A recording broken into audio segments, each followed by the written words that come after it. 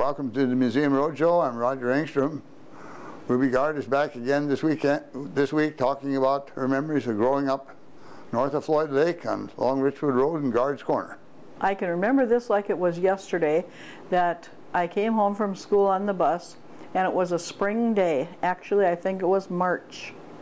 And my mother was house cleaning, so all the curtains were off the windows. And I come running in there home from school, and there was a television. Oh my gosh, a black and white television, which was awesome. We'd never had such a thing before.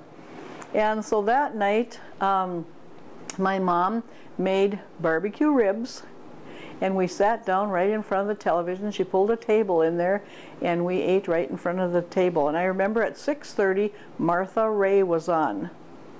And that was just wonderful. And after school, when you came home right after school, Howdy Doody would be on.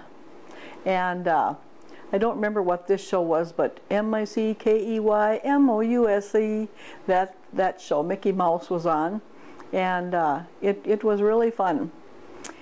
And we had a small ice box for a refrigerator. I can't imagine the little amount of food that we had in that ice box, because it was the size of a small box, and on the bottom was where you put the big chunk of ice. And they would actually by the Holiday Inn, they would actually there would be guys that would chop the ice, and then you'd buy that ice, and they'd put that in the bottom of the ice box, and then you had that little tiny space. But you know, it's a funny thing. I don't know really what we even put in there.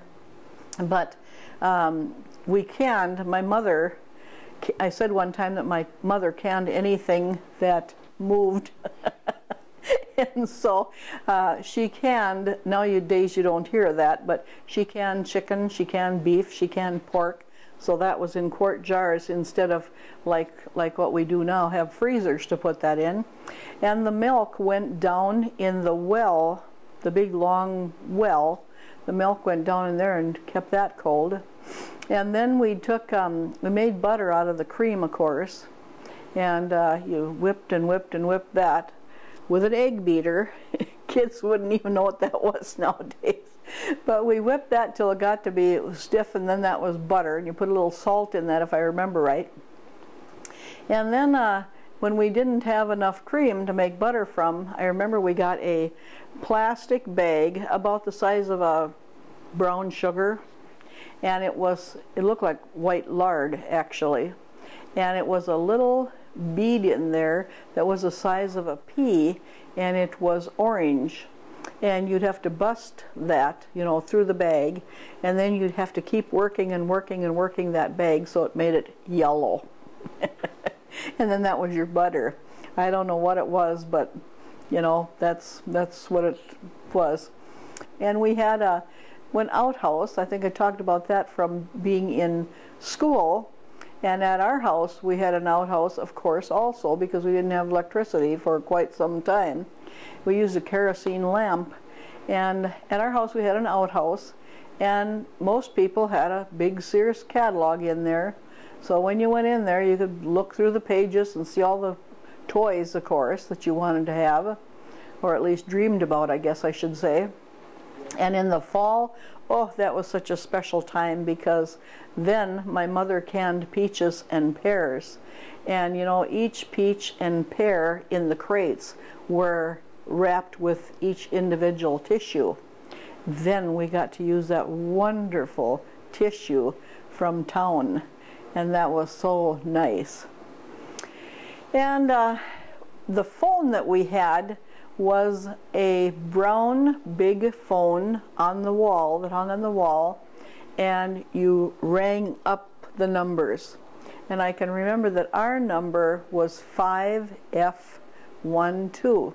I don't know why the 5F, but maybe that was an area, I don't know.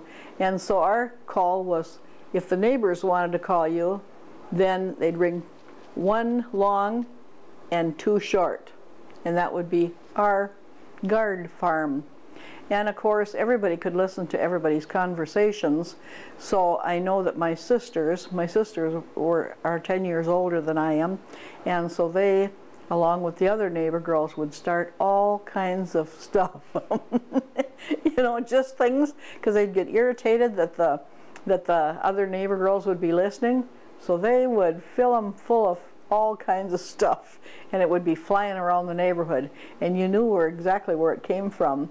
That was called rubbernecking. We burned with wood. We had an old wood stove, cook stove in the kitchen, and when you talk about a Saturday night bath, that's what we did. And the girls got to take a bath first because they were always cleaner, and poor Dad, he had to be the last one, you know. And we had a bathtub in the bathroom, but I don't know if why we had a bathtub there. We didn't have any running water, and the only running water we had was when you ran with it. You went out and got the water and ran with it. And so we'd fill that bathtub, and then of all the crazy things, my mom had some kind of little hot plate that was about this big, and it was electric. You'd plug it in the wall, and you'd put that electric thing in the water, and it would heat the water. And she was always just in a panic that the kids were going to stick their fingers or something in there. I suppose we'd have been electrocuted. I don't know. But you know, you never thought too much about those kind of things in those days. But it was just a different kind of life, and I don't know. My kids, it's kind of funny because every once in a while, my kids, you know, when we sit around, and they're old kids, they have children of their own which are grown, but sometimes we get together and we talk about the olden days. And my kids always say, well, Mom, you know, tell us about school, or tell us about this or that. And they always love to hear about the olden days because it's so different. And when you think of it in just a short span, and this is 50 years ago, but in a just short span of time, in like 20 years, things changed just drastically. And so some kids nowadays, I mean, don't know what a typewriter is, or some of the things like when we had an iron, you'd heat the iron up on a stove, on the old cook stove, because it was cast iron, and you'd heat it up there, and then you'd try and run over the clothes with that.